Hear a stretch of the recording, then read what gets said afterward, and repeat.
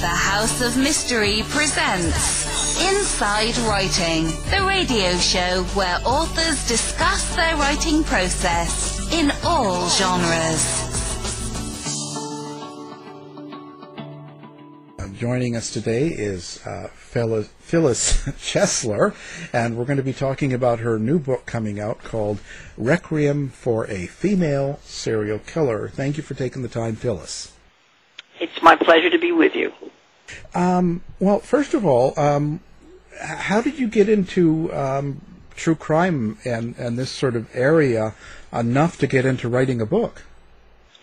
Well, I'm a newbie to true crime. What drew me to the Aileen Wuornos case, and that's the serial killer that I'm writing about, were the issues that her case raised, namely that violence against prostitutes is routine and horrifying and perhaps the most extreme form of violence against women.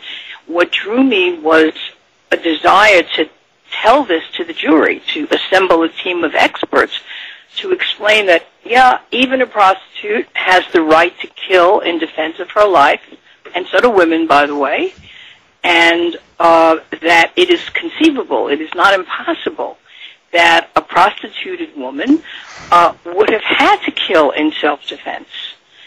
And that's what drew me into the case. I had a political, women's rights, vision, idealism, goal. And I wanted, since the media was all over this case, from all around the world, it was quite extraordinary, a Florida-based case, I thought, well, then it would be a way of raising the conversation globally on these subjects. That's what drew me in.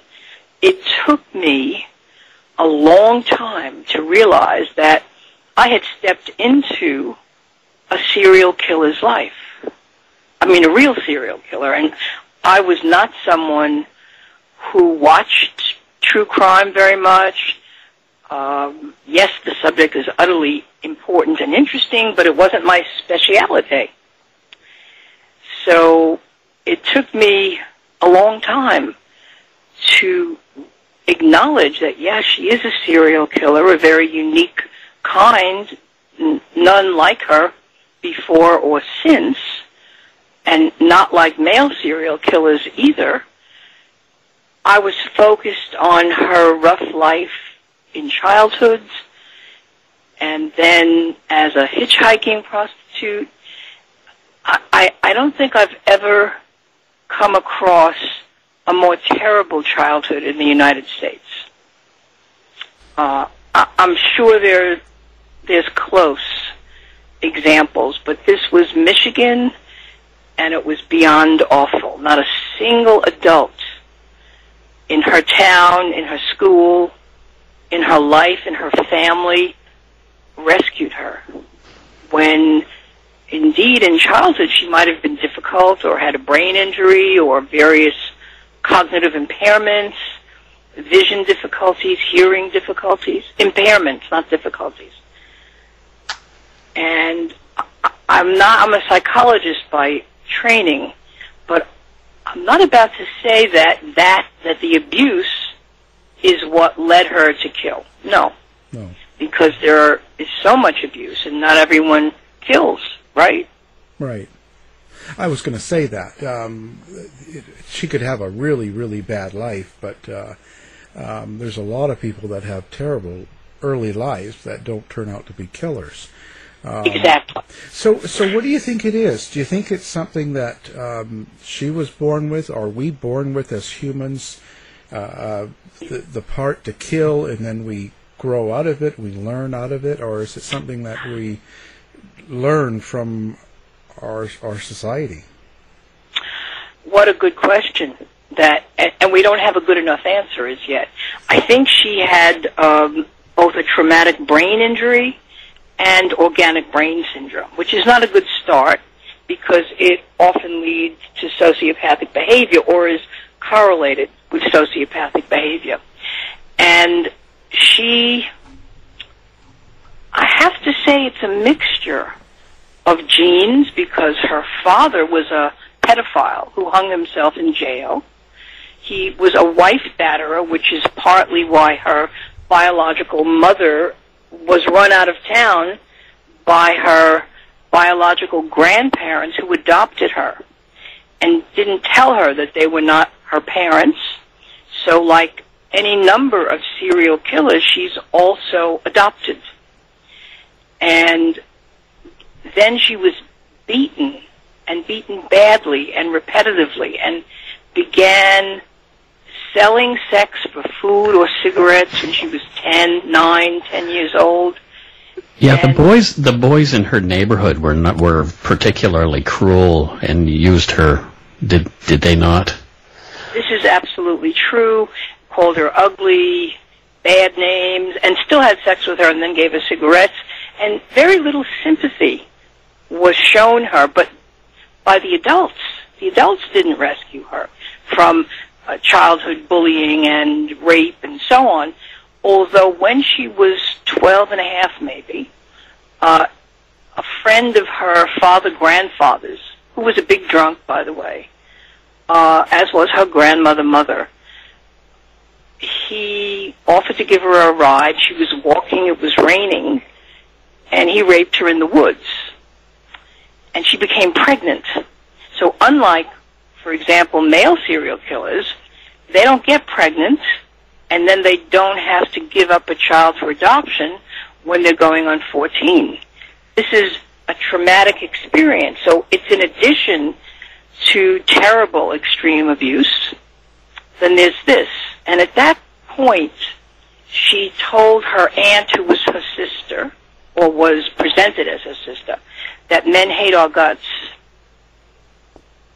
And that was an interesting statement from someone who really loved men quite a lot and liked them and was very affectionate with her Johns, with her customers, which is unusual.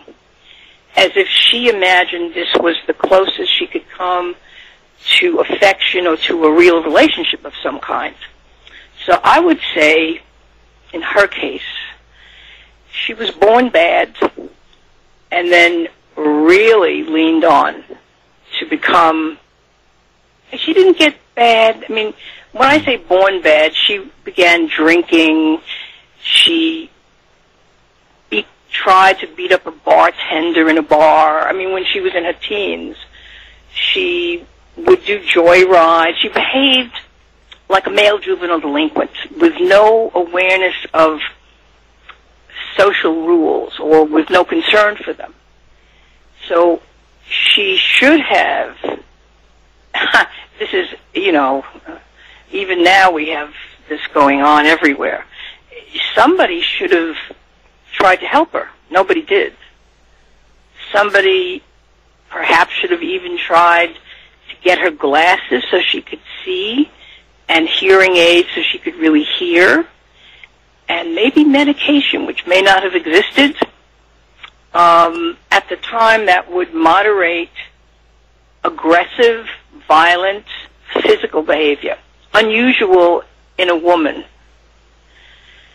So she also tried to kill herself 6 times, and she failed. She even failed at that. And she had heart... When I asked her to tell me how many times she'd been raped, her response totally stopped my heart, because her definition of rape was not my definition. I mean, yes, she considered it rape if John wanted to have sex with her but wouldn't pay her, or wanted her... Yeah, that was rape. Her definition was when you were gang raped, when you were tied down, when you were beaten so badly you were not recognizable by the police as male or female, when you were really tortured and sex was involved. This was her, and she had this 50 times that she could remember offhand. And I tried to stop her. I said, you don't have to continue, it's okay, because we now know what being raped once can do to a woman or to a man, and you can feel unsafe thereafter. I mean, a lot of terrible things can happen. But this was her life. This was her every day. It was normalized. And she considered herself very tough, and she was proud that she could take it, that it wasn't going to stop her, that she had a hustle. It's how she earned her living. It's how she earned her daily bread.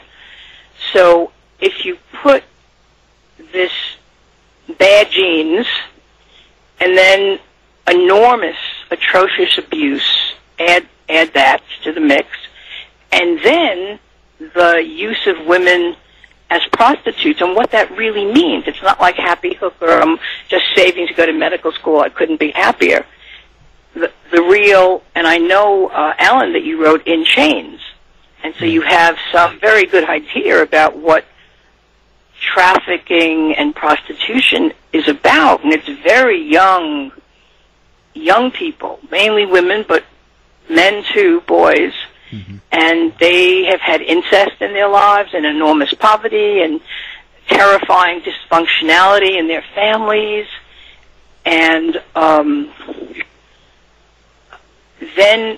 they get lured or sold or tracked into prostitution as the way out of a terrible home life, and then it becomes only much worse, and it's very hard to leave thereafter for many different reasons.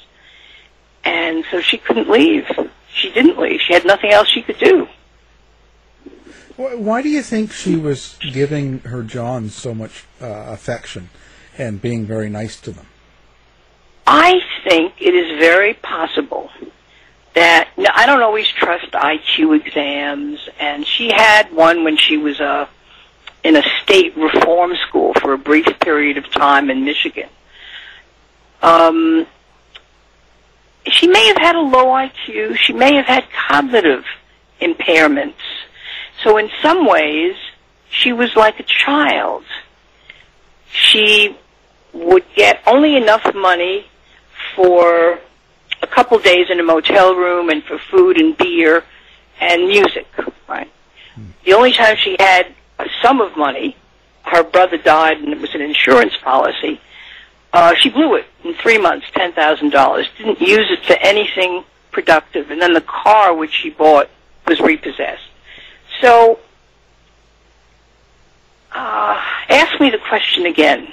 I want to come at it another way. Well, why in particular would she show people she was paying to have sex with, like that affection? I wish I had a very, very definitive answer. I think that she thought these were real relationships, that these were her friends, even though she had all of the extraordinary, typical rough stuff and violence and danger and near-death experiences. The nice Johns were kind of like her friends. They were like her customers, because most prostitutes don't hold hands with or hug and kiss a John. This is like really unusual. So I think that she was a bit primitive, or maybe a lot primitive, and a little bit like a child mentally. I mean, in addition to not knowing the social rules, she thought she was really smart, and like other serial killers, men mainly, she amazed me by talking about, now I'm in history, I've gone down in history, I've made history. And that was one of the things that amazed me. But I think there was a child in her that had not grown up. What do you think it was that first caused her to kill the first time? Like what put her over that? I believed with my whole heart and mind that this was self-defense. The man she killed was a known pornography addict, sex addict, a prostitute addict, and she just happened to be picked up by him, Richard Mallory, someone who did 10 years in Maryland for his bad sexual behavior, which, by the way, is also interesting because he must have tried to rape in a woman's home the wrong man's wife or the wrong man's daughter, because he was really put away. But it didn't teach him. he then went on to that's what he did. And there would have been a witness, for example, one of his former girlfriends, who wanted to testify. The judge wouldn't allow it. And she wanted to talk about how violent he was and how over-the-top sexual he was. He had a bad history. But that wasn't allowed, and the trial was not fair at all, but in many, many ways. But I believe her story, and she took the stand, the only one on her behalf. And it was moving, incredible, in my opinion. And she did rescind it later on as she became more and more insane, because if you live in isolation on death row, that's what happens. But that's what usually happens. And she found Christ, too. So I believe it was a battle for her life. And she killed him. What a lucky break that was for her. And then she didn't pose him the way serial killers pose women in some obscene gynecological position. She covered up his body. And she didn't want the vultures pecking at him. And took off. And didn't tell anyone for a while. Then she told the woman who she really loved and with whom she was living. And both of them, by the way, have talked to me about they're not really lesbians, but they love each other. Okay, make of it what you will. So it was self-defense.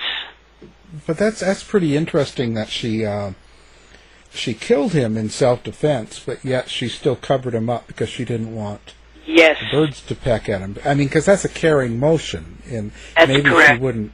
Yeah, so maybe she's not like a man where she's going to pose this guy and try to bring a degraded look. Right. But right. she actually did a caring thing by protecting him from the birds. Yeah, and she did it with several other men who she killed subsequently. Wasn't that weird? In her first confession, well, it's different. In her first confession, she said self-defense 16 times. And guess what? The jury never heard that because it was edited out of the confession videotape. Oh. So I write about how I compare her trial to that of Ted Bundy, and the prosecutor in her case was John Tanner, the spiritual advisor to Ted Bundy, the one who tried to hold off his execution because he was beginning to say pornography made him do it. Not exactly true, totally true. And Tanner got him connected with James Dobson, and they did some sort of program together. So Tanner, who's written about prostitution, the prosecutor, didn't have a clue. He saw prostitutes the way 18th and 19th century Victorian style people did. The prostitute is filled with disease. She's infecting all these innocent men who are married and who are taking it home to innocent women. She's carrying AIDS. He wrote several pieces on prostitution before he was the prosecutor in her case. So I think that you're right. That's another way where she's different from many male serial killers. She tried to cover it up, but she's also a disorganized serial killer. So it's not as if she destroyed the wallets and the credit cards. She just put them somewhere else where they could be found and were found. And she pawned items which could be tracked to her under one of her many aliases. And she ditched the car in another location. But nevertheless, this was not strategic. She wasn't hiding. She wasn't secretive. She was, in a way, not strategic. I'll just say that. I don't want to say more than that.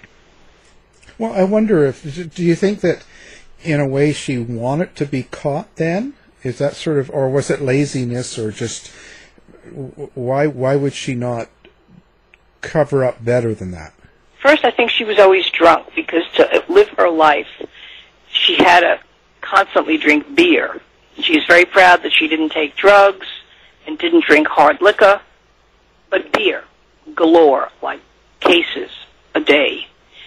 And as I think about it again, even though she could draw very nicely, and she tried to write poetry in a neat handwriting, which she told me she taught herself, which is a way of saying that no one taught her, and that she wasn't in school.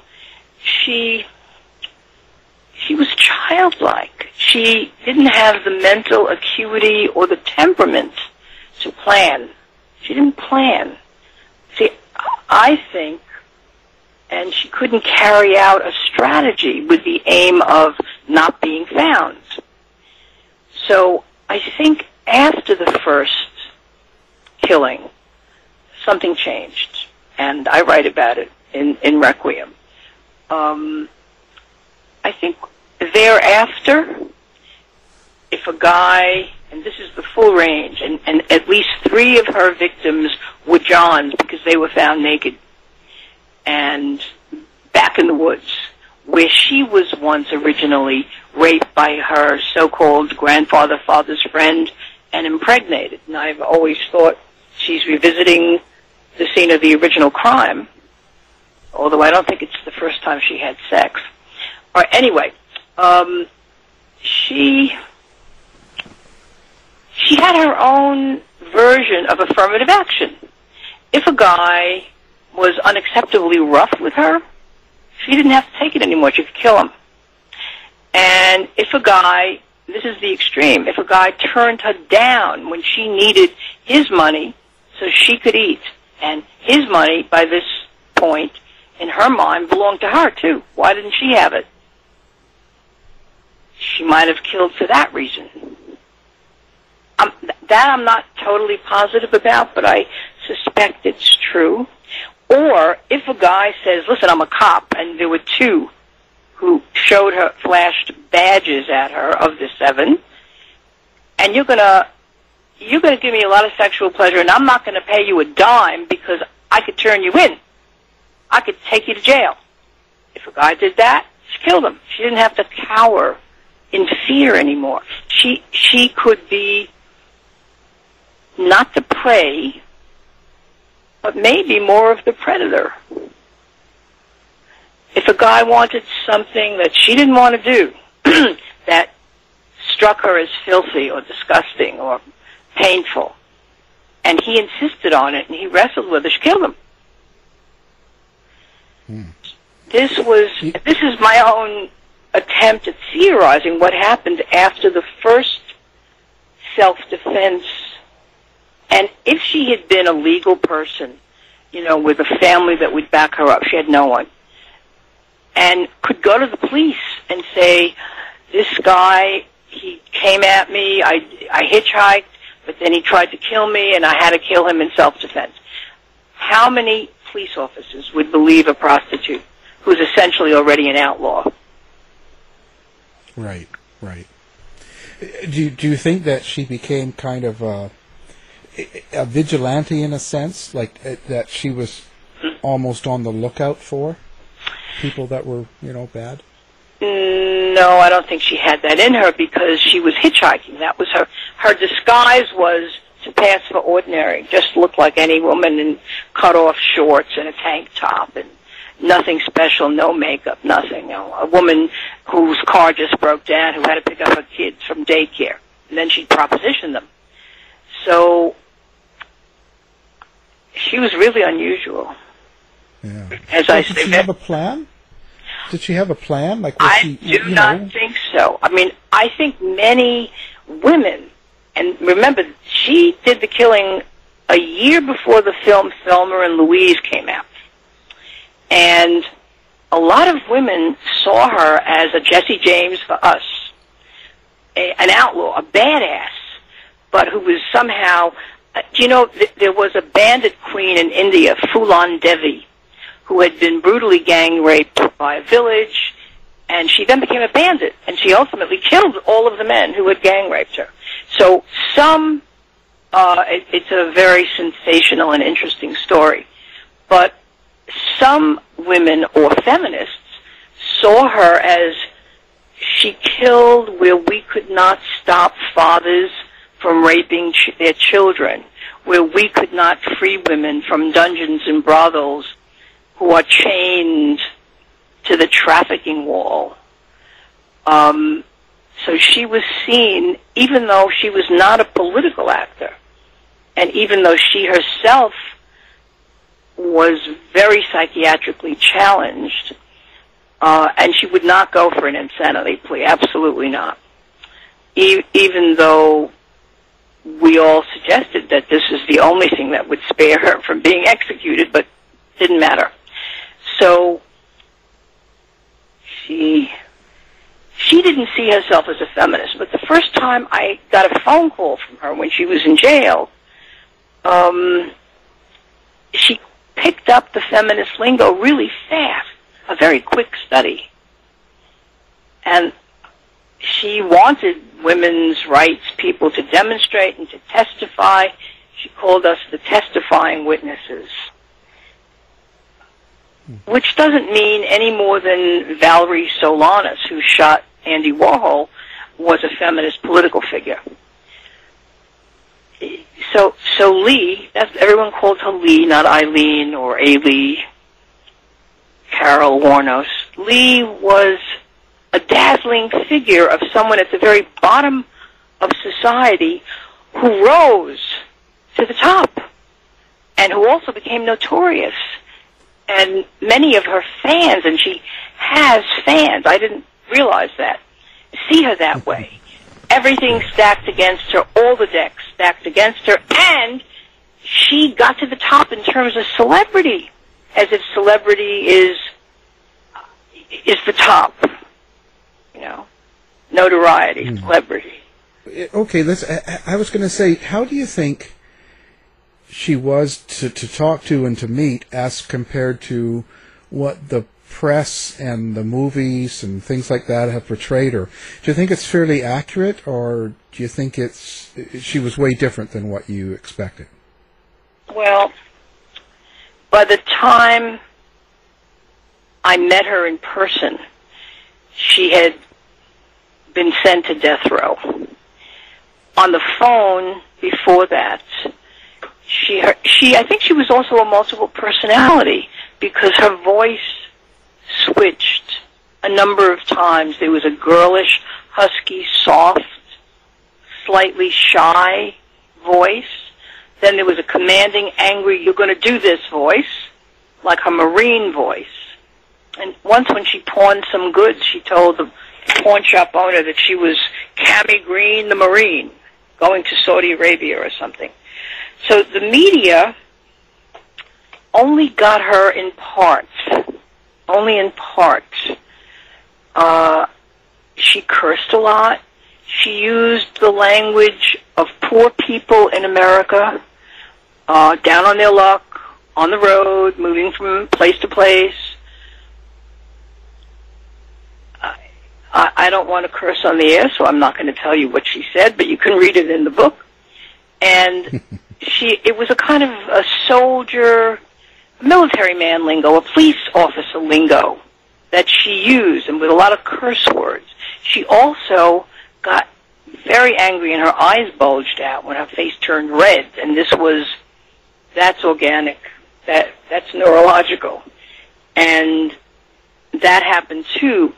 See, the media, the feminist writing about her, analyzed how she was represented in the media, and also gave her every benefit of every doubt.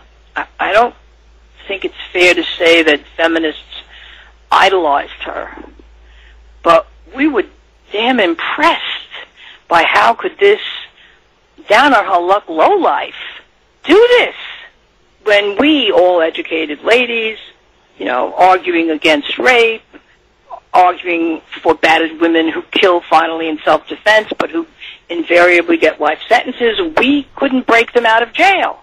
And here, look at what she did. Given that male serial killers routinely kill prostituted girls and women, easy pickings, very vulnerable, all over Florida, she knew that, by the way, which is why she carried a gun. And she said that some police officers who were customers and or friends told her to carry a gun, because men understand when you're in a war zone, when you're at war, when you're in combat, you better be armed. At least that. And she was in a war zone her whole life.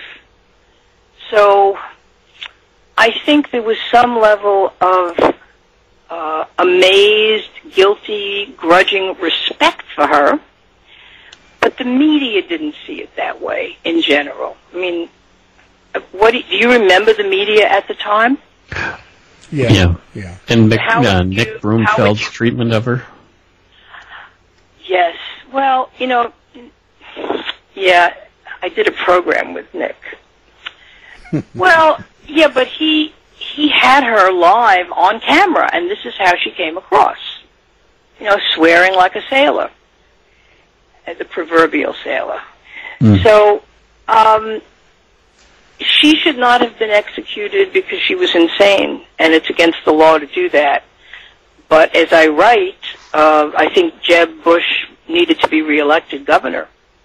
And even though there were so many women on death row, not to mention men, in Florida, who in the subsequent years were resentenced to life, that could never happen to her, because I made contact with the Rape Crisis Center and Shelter for Battered Women leaders in Florida, and in Ocala in particular, and they were quite wonderful.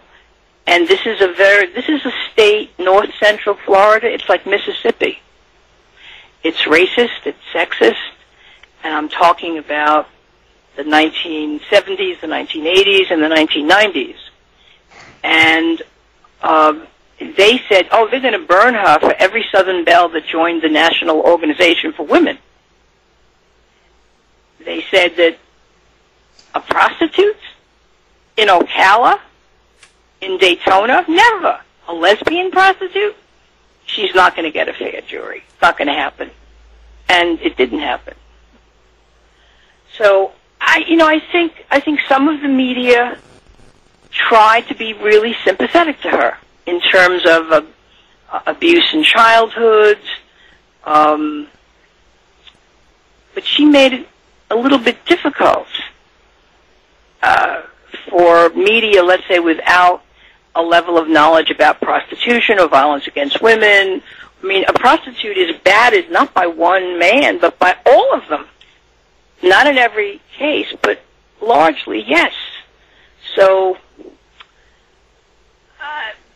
what kind of shape could she be in? How could you present a woman who's battered, not a prostitute, she often sabotages her own case because she doesn't present as a witness in a way that's sympathetic to a judge or a jury. She's paranoid, she's super vigilant. Wuornos was like this.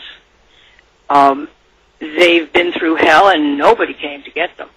So they have only themselves, finally, to save themselves.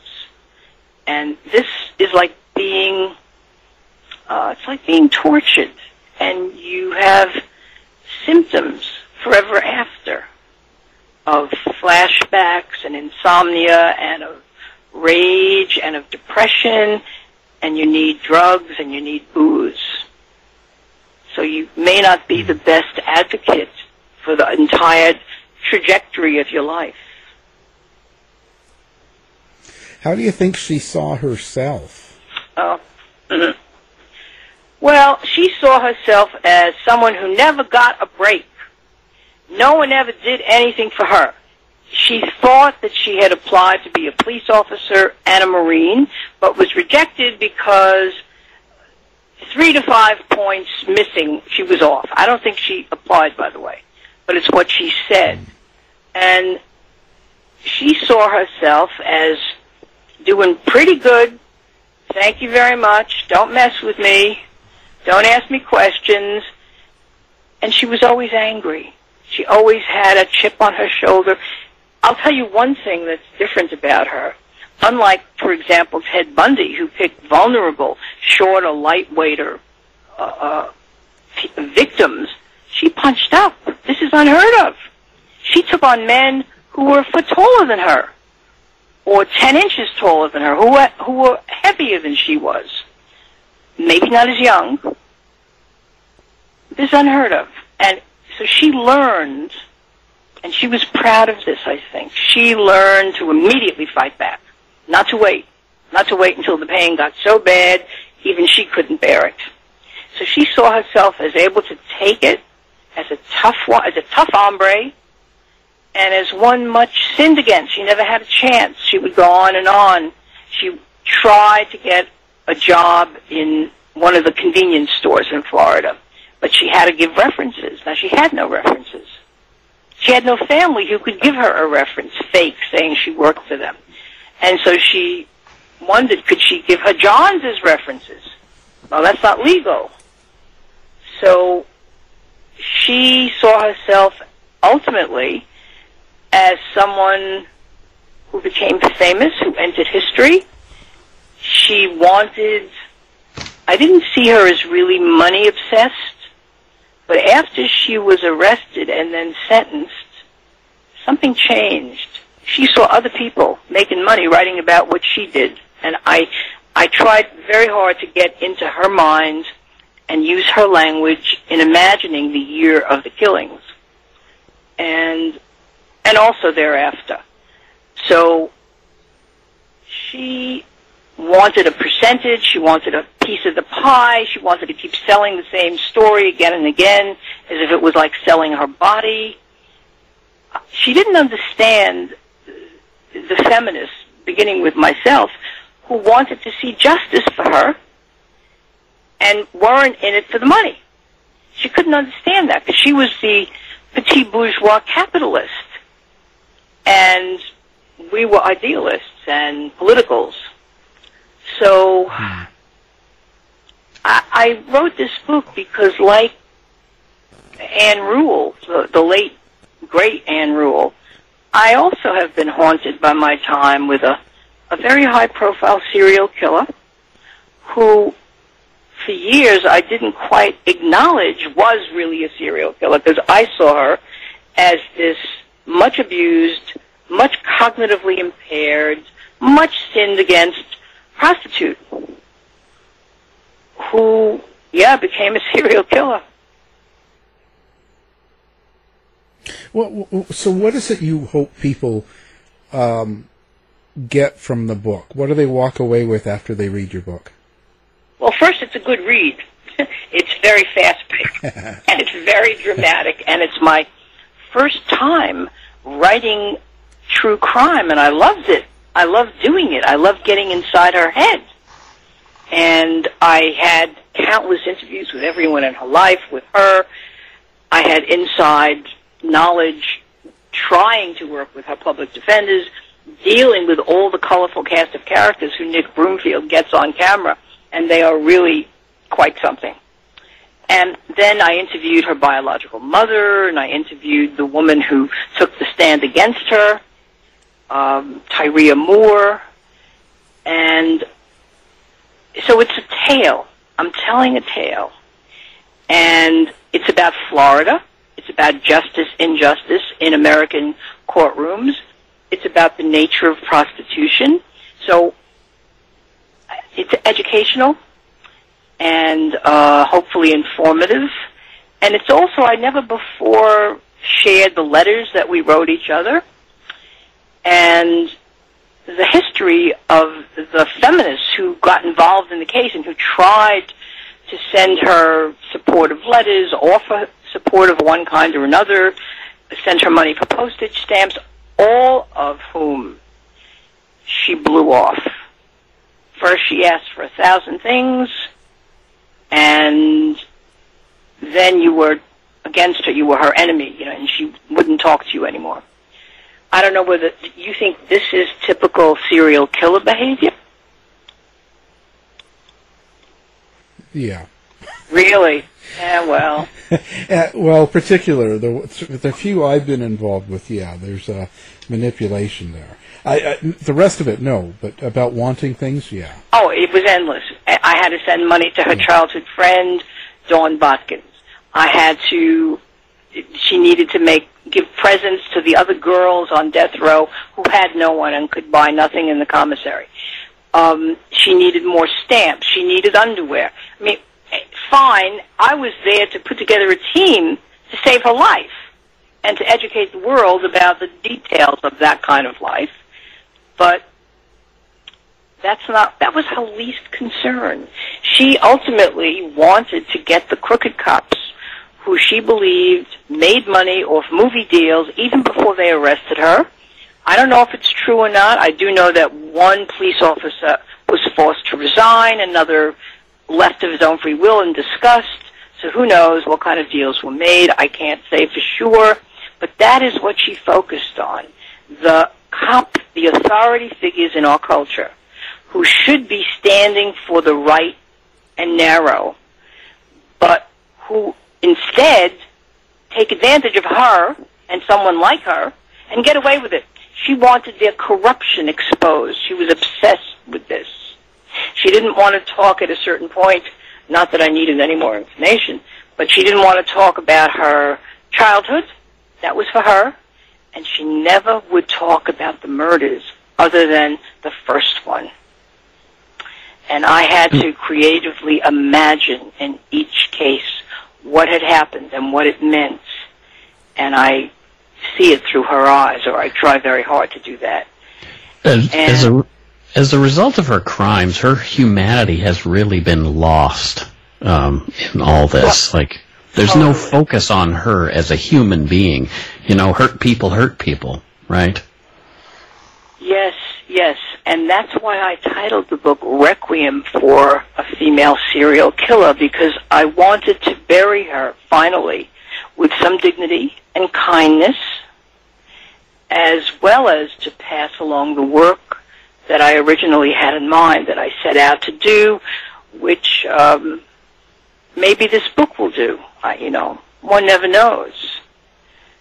Public forum about prostitution, in the courtroom, outside of the courtroom.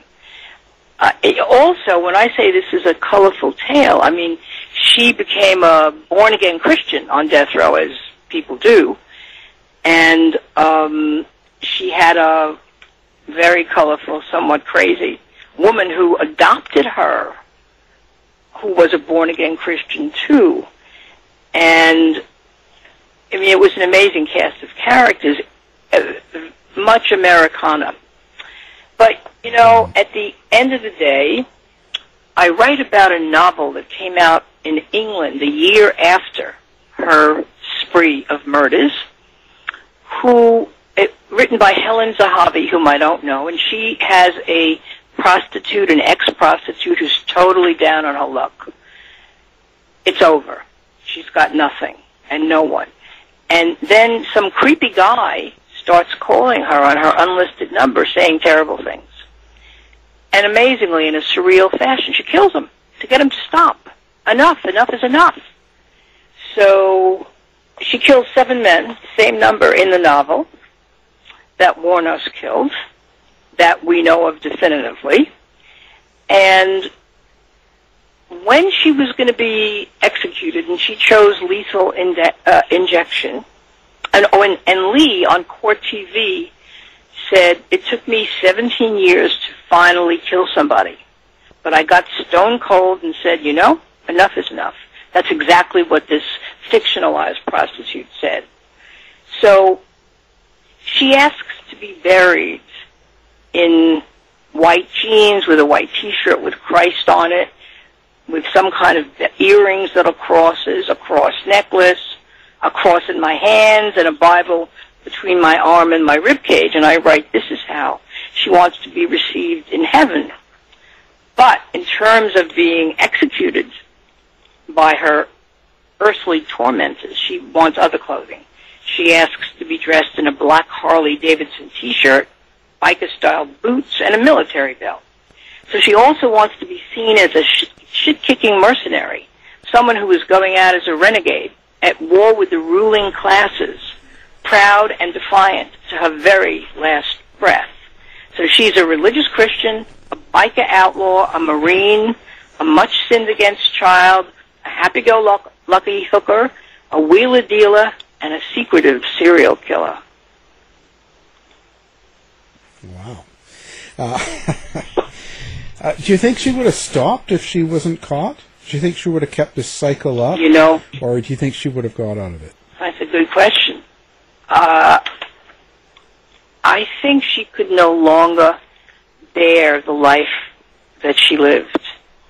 And the only way she could get out of that life, perhaps, is killing or being caught and condemned. She was way beyond the ledge of the edge. And I don't know if she was a stalker. Remember, she was the damsel in distress by the side of the road who, when I first heard that the police were looking for two women or a woman because somebody was leaving male corpses all over the highway, I thought, what is this, Orson Welles and the Martian landing? Remember that radio broadcast? I said, this is not possible. This is not real. And then I jumped into the story. I don't see her as a stalker, but I do see her as out of control. And so if a man did anything she didn't like, he was dead. So figure the odds. Yeah. Yeah, well, living that life, chances are it'll happen quite a few times. That's it. You know. But I still wouldn't describe that as a stalker. It's kind of, this is like the first time in 10,000 years or since Columbus landed here or near here that there's a woman killing male strangers who are adult male strangers who are white adult male strangers. This never happened. You have black widows who kill their husbands for insurance money. You have evil nurses, who kill their patients sometimes for also money. You have, in the past, you would take babies who were not wanted and say you'll place them, but you kill them and take the money. What she did is not usual. This is not done. And they were all, from her point of view, kind of upstanding guys with families and children and jobs and badges and big cars, which she didn't have. I mean, she walked on the highways. She was like a throwback to a primitive age. Everyone else is in a car, and it's air-conditioned, and it's hot. She's walking, almost as if she's from another planet. Now, do you have a website of your own, or I do. And it's Phyllis, PHYLLIS dash or hyphen CHESLER.com, and the book is right on my homepage. Requiem for a Female Serial Killer, and it's New English Review Press. And I have an epigraph. This is what Lee said. If men would keep their money in their pockets and their penises in their pants, there would be no prostitution. Wow. A smart little epigraph from someone with too little education. Yeah. Well, it's been a great conversation. We're going to have your book and website up on our site as well. Wonderful, wonderful. You are very good interviewers, and I as I said, I'm a newbie to true crime. So, but I like it. Well, it sounds like a great start. I'm looking through a lot of your other books too, and there's some pretty interesting topics there. You address honor killing as well? Oh yes, I've done 4 studies, academic studies, and I often submit affidavits to courts in America when there's a girl or a woman applying for political asylum and who's escaping, who has fled from being honor killed, and that's femicide. Yeah. I think the male serial killers who prey on prostitutes or on women because they see all women as prostitutes and therefore evil, dirty, etc. That's femicide too. Mm-hmm. So I troll the dark side in my own way. Yeah. There you go.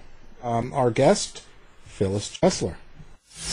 To find out more about our show, guests, or to listen to past shows from our archive, please go to www.houseofmysteryradio.com. Show is over for now. Was it as good for you as it was for me? Well, good night. This has been a production of Something Weird Media. I'll be back.